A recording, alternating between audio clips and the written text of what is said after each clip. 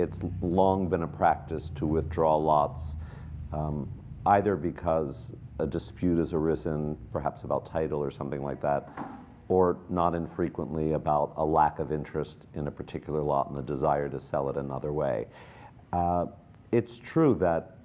online and digital has created this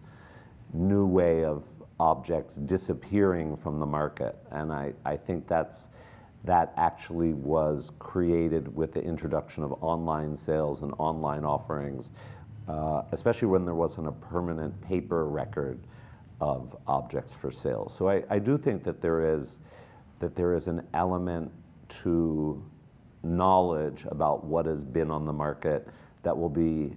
more challenging to figure out, but I have no doubt that people interested in technology will figure out also how to capture information earlier, aggregate it, and ensure that people know, even in more broad terms, ultimately, what has been on the market in various places.